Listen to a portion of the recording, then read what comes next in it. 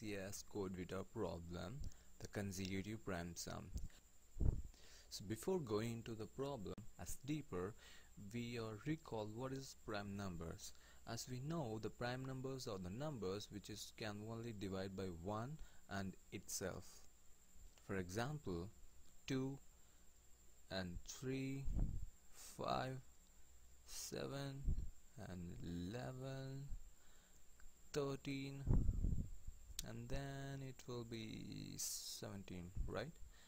17, then it will be 19 and 23, right? Yeah. So these are the example of the prime numbers. As we know, each of the number can be divided by itself or the number 1. So none other any number can divide these numbers. So that's why these are all called as the prime numbers. So now we can go into the problem statement.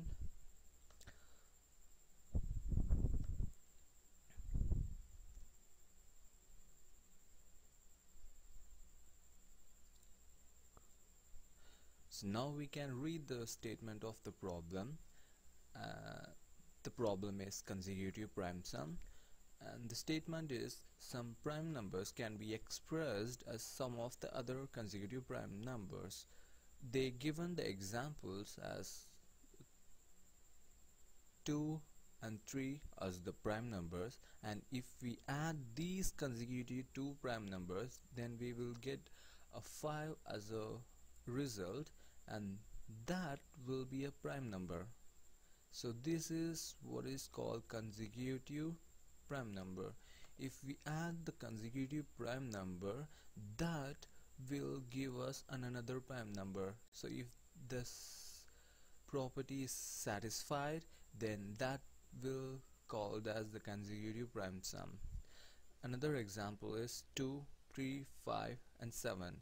These are the consecutive prime number. If we add these four consecutive prime number, we will get the result as 17. Also another prime number, which means that 17 is the consecutive prime sum.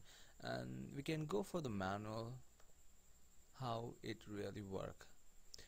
As we know that these are some of the prime numbers, if we add these consecutive number, we will get the number as 5, which is another prime number, right? So this is the 5 is said to be the consecutive prime number. If we add 2 and 3 and 5, that will give us the 10, right? But this is not a prime number, so this is not a consecutive prime sum. We go for the next. If we add 2 and 3 and 5 and 7, we will get a result as 17, which means that is also a prime number, right? So this is a consecutive prime sum. If we add by the next prime sum 2, 3, 5, 7 and 11, we will get 28, and that's not a prime number, right? And further so on. If we add the consecutive prime number and if we get the sum as a prime number, that is said to be the consecutive prime sum. So what they have given in our problem is, so what they have required for us to find out is, we have to find how many prime numbers which satisfy these properties, which means we have to find how many consecutive prime sums are there in between the range which are given as the input. For example, if you look at the problem statement here, input, if we give the input as 20, which means that is the range of the maximum prime number, and we will get the output as 2. If we add the consecutive prime number 2 and 3, we will get the 5, and 2, 3, 5, 7, we will get 17. If we add the next prime number 11, that will give us the total sum is 28. That means that is not in our range. We have to find how many consecutive prime sum in between the range of the given input, that is in below the range of 20. If you're taking us the second input 15, I'm going to show you how we get the 1. So if you're given the input as the 15, the maximum consecutive prime sum have to below the 15, and we have to find how many consecutive prime sum are in below 15. So if you add up the 2 and 3, we will get a 5, and this is a prime number, so we have a 1 consecutive prime here, right? And we are checking if the next is a prime number. As we know, it will add up to 10, and so that's not a prime number. And if we add up the next, it will give us 17, but our range is 15, so we can't go up to 17 as our prime sum. We have to get in below the 15, so it will not go higher than here. So now we have the 5 is the only consecutive prime number, which means we have only one consecutive prime sum here, so our output should be 1. So this is how they given the answer output here. So before wasting your time, I'm going to make the code here, and I'm going to do with the code blocks. Gonna create a new project and gonna save it as prime sum .cpp. Make sure you include the header files, iostream for the C++, and using the namespace std. So I'm going to use the main function first of all, without using a lot of sub function. I think the only main function is enough for this, without making any ambiguous. So first of all, we are going to create some of the integers here. Int n, the only required field right now. We have to get the n from the user, so this is the only maximum required right now. First of all, we are getting it from the user.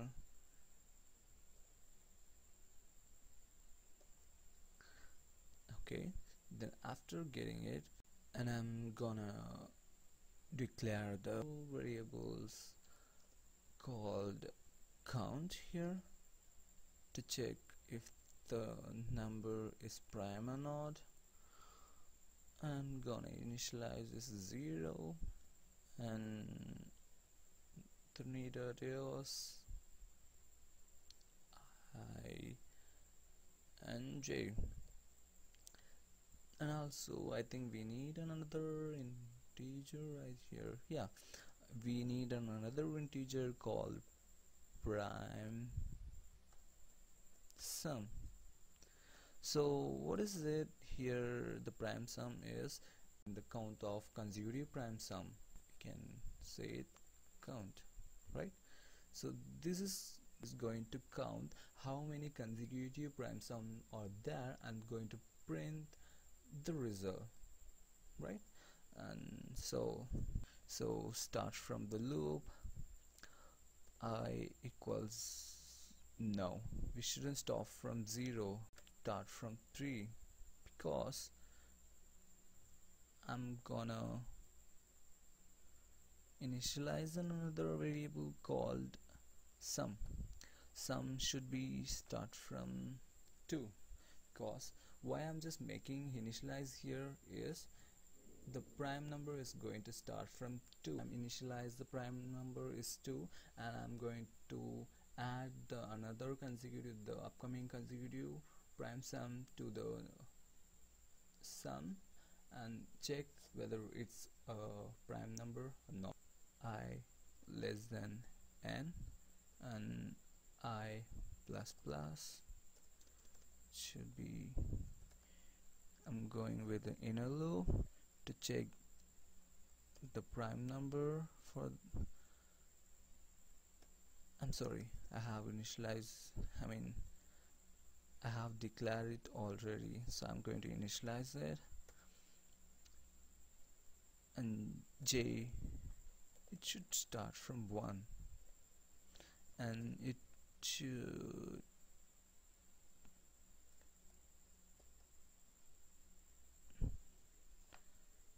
up to n and j plus plus. And here we're gonna check whether the number here, so these are the real number. We are going to check whether the number, we are going to check whether the I is divided by j, which means we already know that. How do we have to mention a prime number, which is it could only divide by two numbers. I is divided by, I'm using here modular by j equals 0, which means I is divisible by j, then the count will be increased by 1. So what it means is, if the count will 2, right, if the count will 2, then the I is said to be the prime number. If the count is more than or whatever instead of 2, then the ith integer is not a prime number. So that's the basic concepts of finding a prime number. If the count is equals 2, then what we gonna do is we're gonna add the sum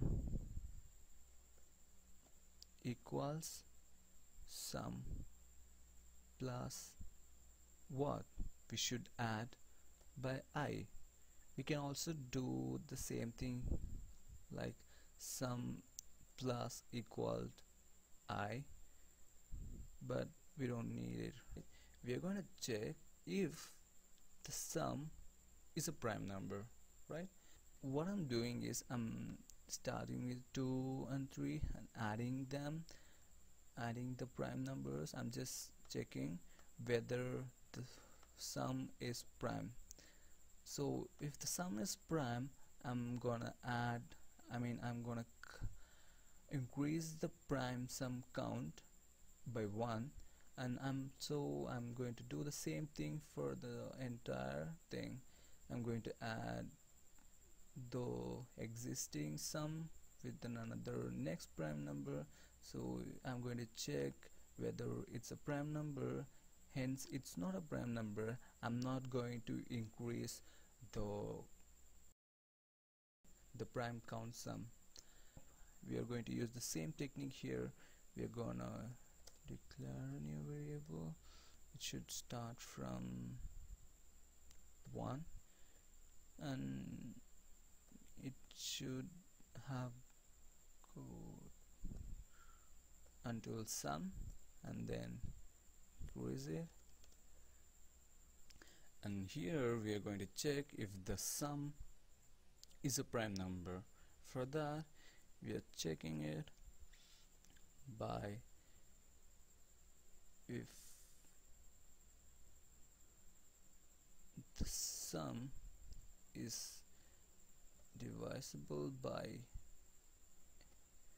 any of the k, it should count plus plus, right? So before doing this, we should add another constraint here. For each iteration, the count have to initialize to the 0 again and again. So then only we will get the desired result as output. Oh my god.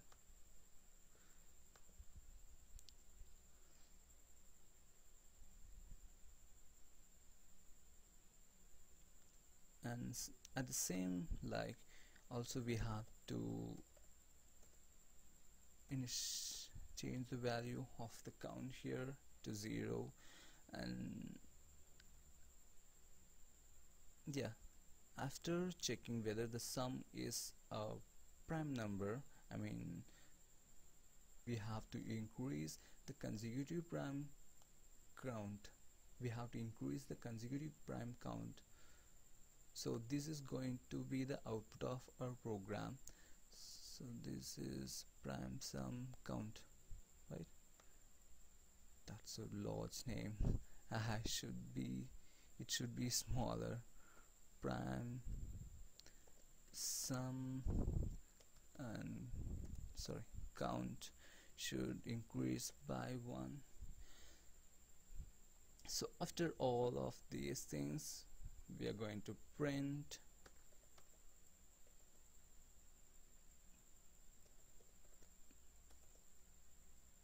and we're going to print it in our next line.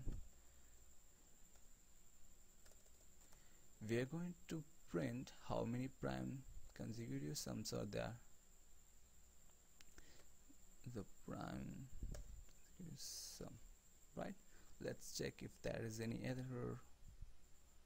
Yeah, J was not declared in the scope, I was not declared in the scope. What happened is, yeah, we made a syntax mistake here. It shouldn't be a semicolon, it should be, come on. And it's asking her if we, oh my god, there's something error. It should give us the 2 as an output. Instead it giving us a 7. Yeah, forget about the constraint here. We only have to add the count of the consecutive prime number if the count is more equals 2, right? Count equals 2. If only the count equals 2, then only we have to add the prime sum count by 1, or else it doesn't need to be. So we're gonna fix it by if count equals 2,